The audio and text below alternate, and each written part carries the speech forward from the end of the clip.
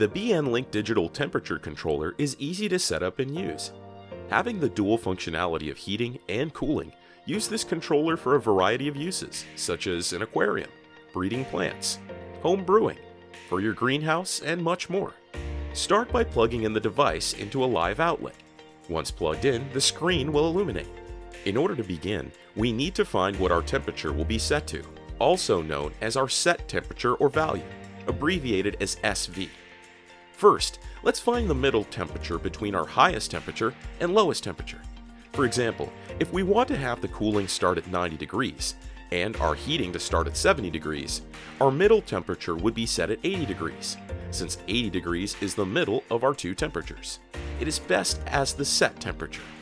After figuring out what your set temperature is, hold down the set temperature button for 2 seconds. The top screen will show the letters SV. Use the arrow buttons to set the temperature we just figured out. In our example, that temperature was 80 degrees.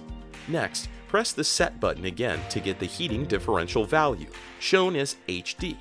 Setting this will let the device know when to turn on the heating equipment.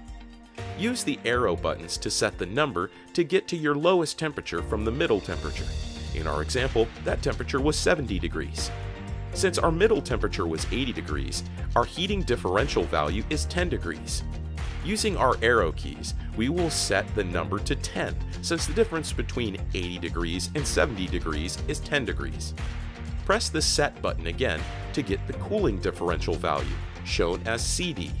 Setting this will let the device know when to turn on the cooling equipment. Just like before, we will take the highest number, in our example 90, and minus it from our middle number, in our example 80.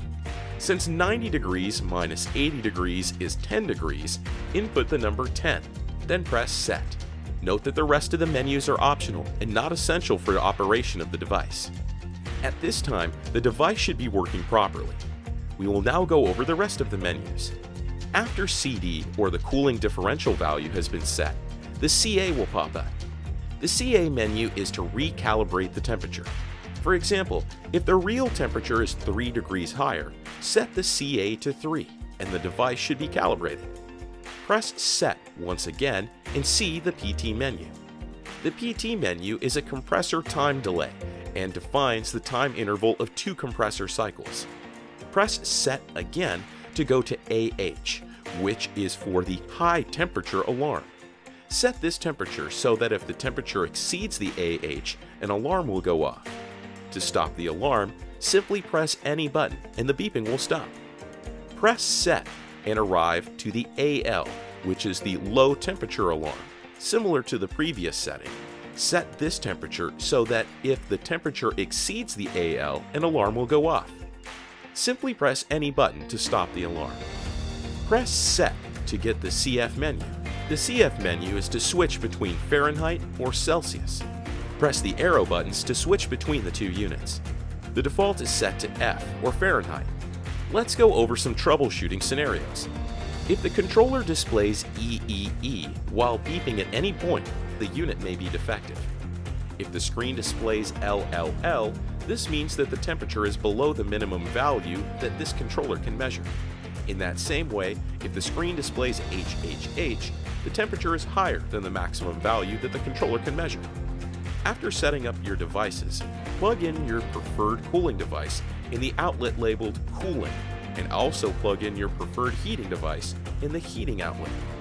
The temperature controller will now switch between the 2 devices based on the temperatures that have been set. Lastly, place the sensor probe wherever you are trying to control the temperature, and the device will accurately read the temperature. For more information about this timer or for troubleshooting help, please review the included guide. Thank you for choosing BN-Link.